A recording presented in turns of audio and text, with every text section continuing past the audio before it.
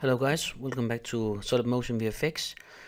This time we'll do a quick tutorial on a basic setup on making a shockwave effect inside Cinema 4D with using FUMEFX. So let's jump into it. First we need to create an emitter. Up in Simulate, Particles, Emitter. Let's rotate it 90 degrees. The particles are going up. Not so much speech. So going to the emitter on the particle type, and let's see, let's say 4000, and we only want them to emit for 2 frames.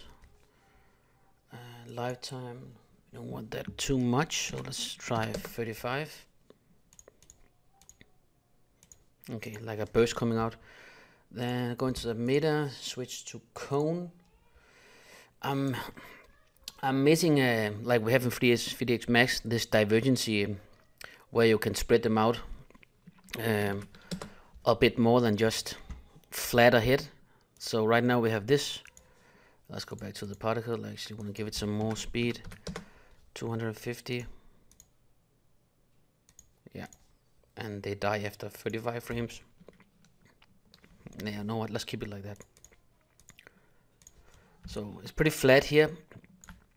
This will be a basic setup. So let's add in a FUMEFX, and also let's add in a particle source. The particle source where we're gonna add our emitter. So drag your emitter down to your particle source, like so. So now it's in here, and you can see that by all these yellow rings. Okay, and let's actually bump up the radius a bit, like so. Go back to the FUMEFX. Let's ensure that we have the particle source. It is in here, so that is good. And let's go into the viewport, ensure that we are set up with GPU. Go to General tab, and 300 frames are on. 300 frames are on. We have our path selected. Go into the Simulation tab, bump up the quality. Maximum iteration this time, actually, let's make a sample of these 300. And minimum value, bump that up to 3. And actually 4 on the maximum. Advection strike 1.1. Time scale 1.6. Let's see, gravity, let's keep that at 1 just to start with. Vorticity strength, let's get it up. Turbulence, yes, 1.5. And scale, let's leave that at 20 for now. Details up. And blocking side on the C axis, negative. And we don't want to simulate fuel, so let's turn that off.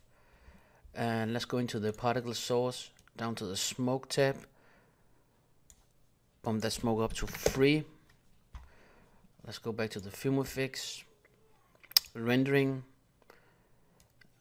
and we don't have fire, so we can shut that off. So for smoke, you can go with whatever you want. You have to play with these settings. Opacity of 3. So let's just see what we got. It's just a pretty basic, simple setup here.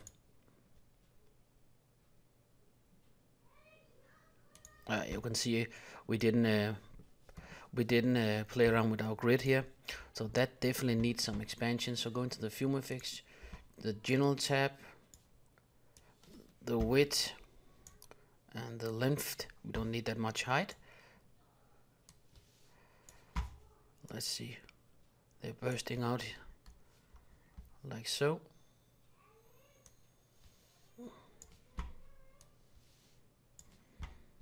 And that's also, let's increase the space a little bit so we have a faster sim.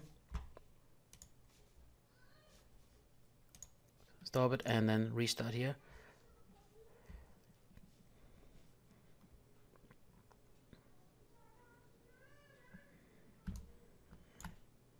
And then we have the blocking side on C on, so that means it won't go past the floor here. It's gonna react with the floor actually. And let's stop it here. I want to make the radius bigger. I don't like those trail-like. So let's see the particle source. Then we go down to radius. Bump that up like so. Let's also add in a light here.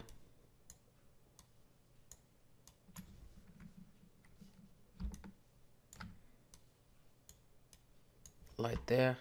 Go into the FUMEFX illumination, bring in these light sources.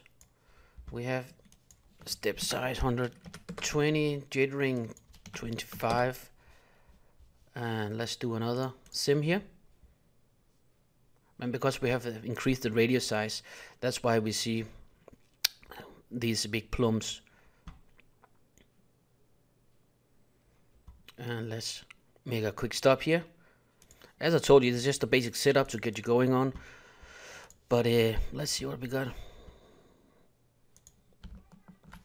And if I turn off my lights, yeah, I definitely want the lights on.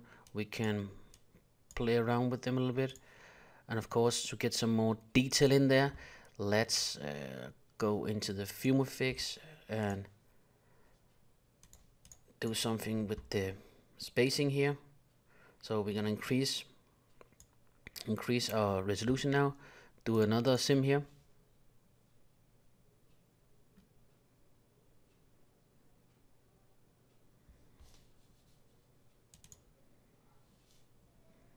And let's stop it here and take a look at how we have.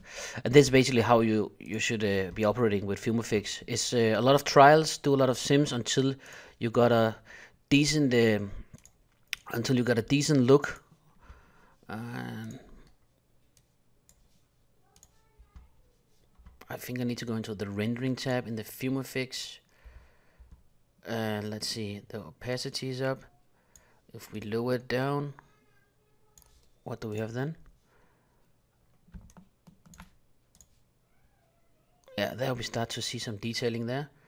And of course we can always go into the light source actually and play with some values here as well to change the look of the color.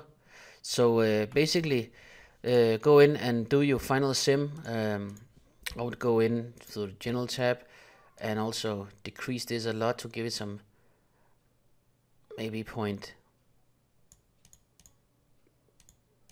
I would say 0.45.